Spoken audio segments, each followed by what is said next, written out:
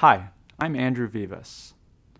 Minimally invasive techniques can make it easier and safer for you to approach deformity surgery.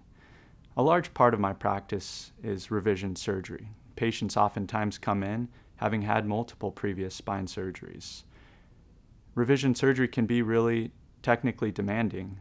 Patients oftentimes have very scarred tissue planes. They may have had previous spinal fluid leaks, large fusion masses, old instrumentation that has to be revised.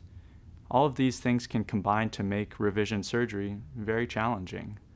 I've found that minimally invasive techniques allow me to approach the spine from new tissue planes that don't have all of the scarring that comes from a standard midline surgery.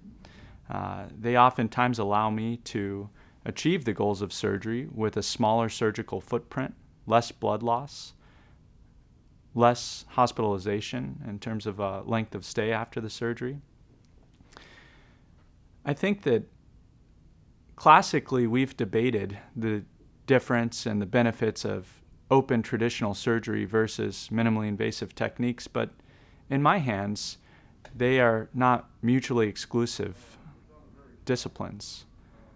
I find that minimally invasive techniques help me to achieve the same goals that I aim to achieve with open surgery. And I find the techniques to be complementary.